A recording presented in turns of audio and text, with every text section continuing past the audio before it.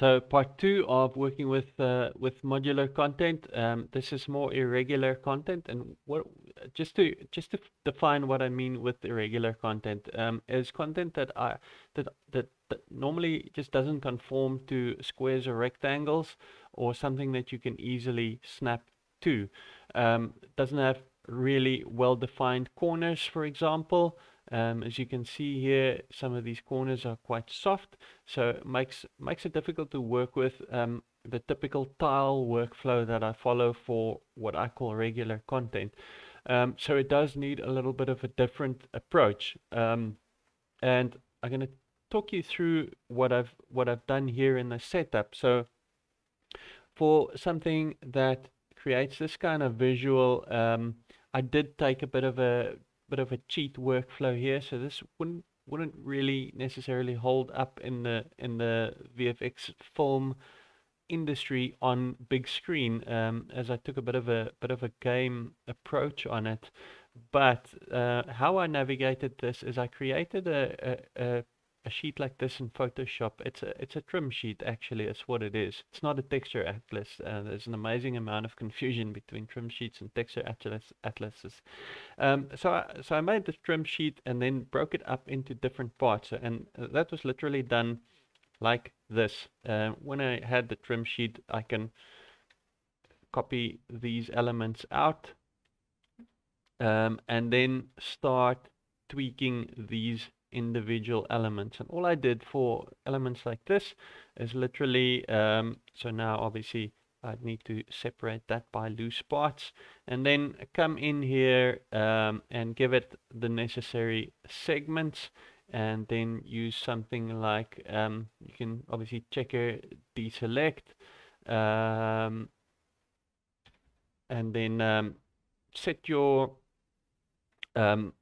let's call it waves of corrugation. Same for these guys. You would just come in here, put in some like little segments just to give you handles and control. I'm just going like quite dirty and nasty about it here, but just showing you how I made this. So then you've got plates and loose content as a bundle of assets almost, rather than tiles. So you almost need to conform this into a tile, something that you can work with in a way that makes kind of dimensional sense, and you can snap to two buildings in a way that you can build assets like this, which is why I made content like that and like this. So now when I've got corners like this, then I can it starts getting easier. I can start snapping and just rotating, and that gives me something to work with. That's a little bit easier than trying to build something like that from a sheet of loose parts. So the way that I go about that is, like, I use quite a strong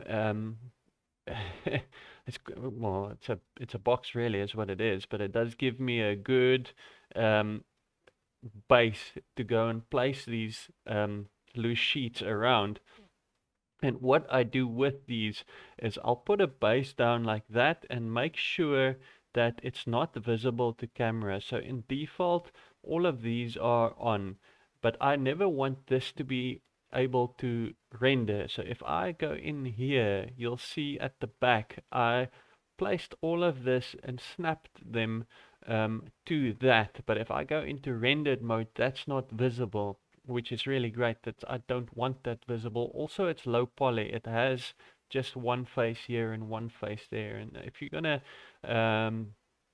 tile that with your items, and you really do, you don't want to spend that on poly. Again, my aim is always VFX, not gaming, so I'm not as concerned about polygons as the game industry, but it's just good to not overdo it anyway. It's not a license to just go wild.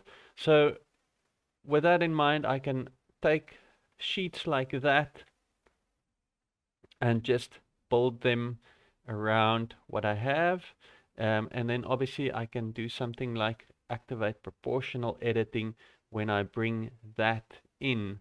the other end in. So if I then snap it to that end, I can make sure I use proportional editing to obviously just make sure I've got it spaced out correctly, and then I'll take the top and just switch off proportional editing and snap it to the other face and start working my way around and build myself a tile from something that actually doesn't really want a tile workflow. If I can just scale that in.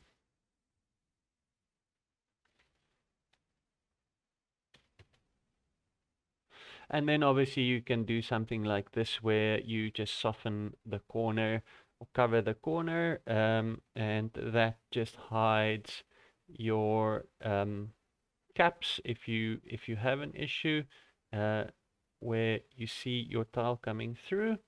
Again, just scale up to cover that corner, and then it's a case of attaching all of your kit to the main part, and the main part has its pivot point set there. So it gives you a very easy way to work with the pivot point. That's and your pivot point conforms to the dimensions of your base block, base cube. So it does make it predictable and easy to work with from a dimensioning point of view. If I know what the dimension is on this guy, 2250, then it's very easy. It becomes quite easy to just work with something that is quite predictable dimensionally. Obviously, I would build in more variation like this. I'm just showing you how I follow a slightly different route for content that is a little bit more loose than your normal tile, like I used on the Soviet pack as well as the Hong Kong pack for the City Builder add-on. Stay tuned for the next video. It should autoplay. Also, if you like this, hit the like and subscribe button.